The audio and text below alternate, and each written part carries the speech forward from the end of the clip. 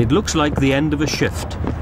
Two miners, two butties, walking home to terraced houses, just as countless thousands like them have done before. Only now in the Rhondda, with no working pits left, they are walking out of the past, out of time. As working miners, they too are now just trace memories of a vanished age, chroniclers of their own lives in their own lives, and of the story of Rhondda's people. The first day you start in the ground, the walk, the dust, the noise, and the men's sweat, and the humour, and the joking, and all these things stay in your mind. And looking back at it, okay, perhaps could have got better, perhaps we could have done a lot better, you know, but nevertheless, I mean, the men I work with, if I had my time over again, I wouldn't hesitate, I'd do the same thing again, you know. If you're looking at traces in this valley behind us now of what this, you know, where industry was, you won't find a lot because it's all been landscaped and terraced. But if you look deep into this valley, I'm talking quarter mile underground, that's where the Rhondda has been, you know, raped, sort of thing. You know, the guts have been worked out of this valley, you know. That's where all the work was done in the Rhondda, quarter mile underground.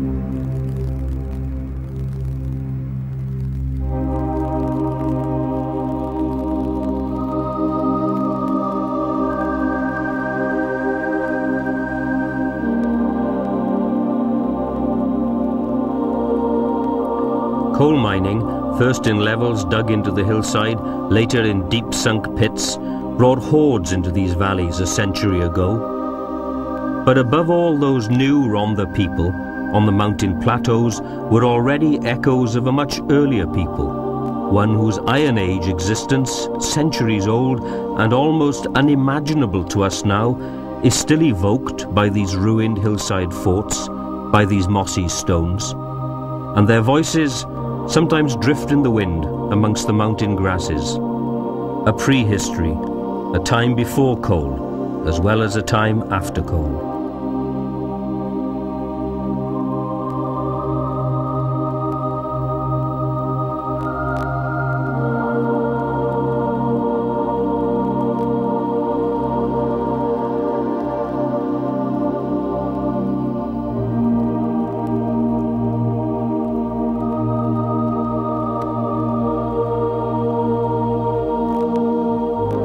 We know what Rhondda looked like just before the coal rush began. Travellers talk of alpine scenery, of richly wooded slopes and tumbling glass rivers. The few hundred who lived on the slopes above the streams kept sheep, some cattle, worked as craftsmen, farmed above the valley bottom. This unexpected, hidden Rhondda still lingers too, at Fynandoin, amongst the steep streets of Clydach Vale. Well, it was built in the 17th century, and the people that lived here were serfs, which meant that they lived all under one roof with the animals. They went through from the big room to the animals and fed them, and the fireplace was at the side of where they walked through, so they kept themselves warm and they kept the animals warm. And there was no light of any kind, so there were no windows in the house because there was a tax on light, and so the only light they had was when they opened their front door. The stairs are stone, and the only access is to go for furniture to go up is through the roof in the big room. Land to live on became land to live by.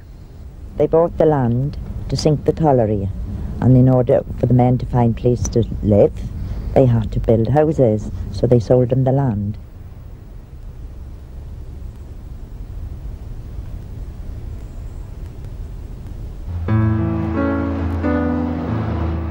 It was in the lower Rhondda at Dinas 150 years ago that the coal bonanza really began.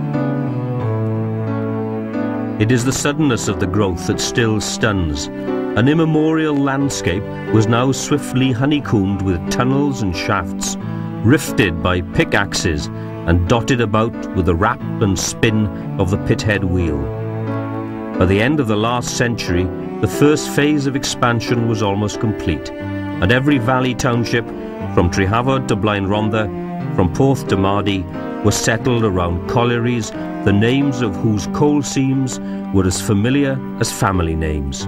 Chimneys, hooters, steam. All declared the Rhondda valleys as the greatest steam coal valleys the world had ever seen. Railways rattled day and night to carry the coal to the ports of Cardiff and Barry, and hence across the globe, wherever the British Empire chose to raise steam.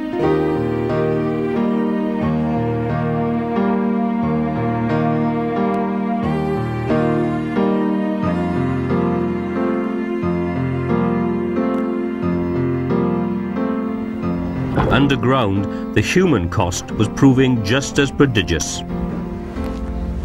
When pits were first sunk in the Rhondda, and the first drum of coal came out of the Rhondda in 1812 when Napoleon retreated from Moscow, kids were working in conditions like this. At air doors. Air doors are there because they're there to deflect the air to the place where it's needed most. And that's the coal face, of course. Kids as young as 7 and 8 year old came down the pit with something like this. Not as refined as this, as a matter of fact. The first Davy lamps were perfected very back in the beginning of the century, and that's what they used these Davy lamps for, was to sit there at the door waiting for the horse to come along with an empty or a full drum of coal, of course, responsible to make sure that that air door or the ventilation doors were closed at all times. Children, ill-educated, lacking in nourishment, stunted growth, children that were able to record to the teachers, presumably, or chapels, that they came underground and they were burnt. They took that for granted, that they were going to get burnt. So children recorded history a long time back in the beginning of the Rhondda, that they were burnt in atmospheres that were absolutely unbelievable and atrocious.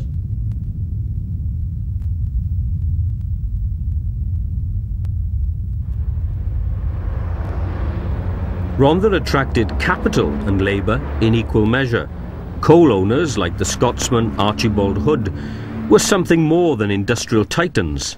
Llwynapere, the magpie's nest, was blackened into modern life by Hood's Scotch colliery, and the settlement was then expanded and filled with workers who came to Wales for his Glamorgan colliery workings. This life was never really made rural again, even by the mansion set in the trees at Glyn Cornel. But Rhondda's industrial life was still rooted in a Welsh culture. My family came to the Rhondda about the middle of the last century. My grandfather, my paternal grandfather, was a builder, and he was following the boom in the mining industry, and he came from West Wales into the Swansea Valley, then came to Aberdare, and then crossed to the Rhondda Fach, building houses all the way, and then he came to Treorchy. But my grandmother came from the Merthyr area, and in the last century, most of the people, the second half of the last century, came into the Rhondda. They were Welsh born. As late as the 1850s, there were less than 1,000 inhabitants in the Rhondda. Within 60 years, there would be 150 times that number. They came from far as well as near. Workers from the rest of Britain and beyond, attracted by this thriving world. When my mother was a Belgian, she came over years ago with a stepfather to open a brachy shop, the old Italian cafes. And her mother died, so she went back to Belgium, and she was in Belgium then during the First World War. Well, her brother, older than her, came back then after the war to take over the brachy shop and brought my mother back with her. And of course in those days all the footballers, all the young men used to go in these brachy shops. He met my mother, and that's it, they got married, and I'm the result. The first Italian vendor of hot drinks and cold ices in the Rhondda was one Giulio Bracchi. With a grace and economy typical of this bustling place, every subsequent Italian cafe was given the same name. I was born over the shop here, and if you can picture the scene, my father downstairs working behind the coffee machine, the clanking of the old till and the coffee machine hissing away psst, all the time. And there's a shout upstairs, "Hey, Serafino, your wife's just given birth to twin boys." So he rushed upstairs and brought us down and baptized us under the coffee machine, Mario and Aldo, in nomine Patris Filius Sanctus. And I've been behind the counter ever since, and I think I'll be taken out from here when my day comes. If you spoke to anyone in the Rhondda and you were going to a cafe, you weren't going to either Bacchettas or Capaninis or whatever the case may be. It was you'd be going to a brachy. The reason being is that brachy were the first Italians to open in the Rhondda.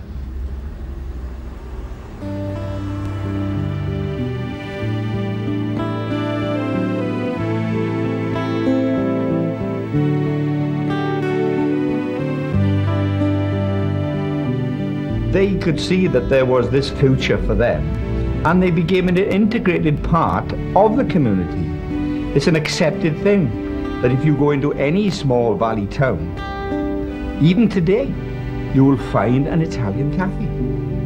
And I think we are very similar in a lot of ways. We enjoy conversation, we enjoy talking to each other, we like the social aspect of life. I think the mountains attracted us as well, because the area that we came from was a mountainous area, which is Bardi, where 90% of the Italians in the Rhondda did originate.